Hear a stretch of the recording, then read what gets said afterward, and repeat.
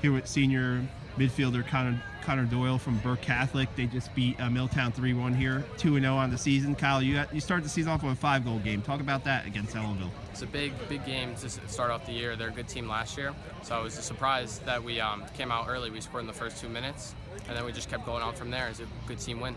And today you had a goal late in the first half. Talk about your goals early in the season. There've been a lot around the net, right? Yeah, it's been great. It's just unexpected how great this year started. Being Middletown was a huge game for AA versus a B. It's great.